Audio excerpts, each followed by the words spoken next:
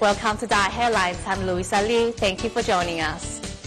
In May this year, Cyclone Nargis caused seawater to flood the rice fields, which seriously affected grain yield throughout the country.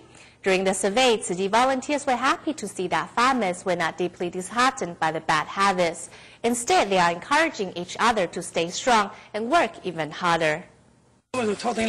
Strolling through Do Pu Loi village in Khung Yagong town, one sees Myo Zo working hard in his father's rice field. The father and son were very grateful for Tzu Chi's rice seeds and fertilizer. However, as some of their land is still saturated with salty water, the harvest from their 8-acre field was reduced by half this year.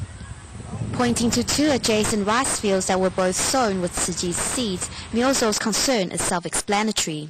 On this side it's sown with Tzu Chi seeds, on that side it's the same. The rice grew well on this side, but not so good on the other side. Salinization of the fields has sharply affected the crops. The same problem plagues Kanki village. 60-year-old Wu Sang has been a farmer all his life. One catastrophic cyclone wiped out his means of livelihood. Mother Nature has destroyed this land.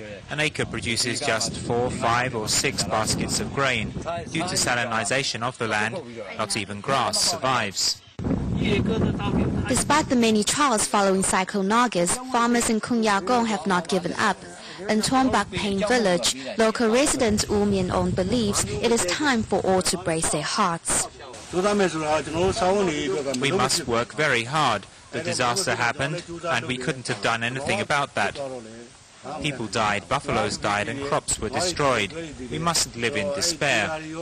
We must forge ahead with our lives. Salinization of land is a serious problem for Burmese farmers, but no immediate solution has been found yet. People in Myanmar are praying earnestly, asking not for luxuries, but merely enough food to eat.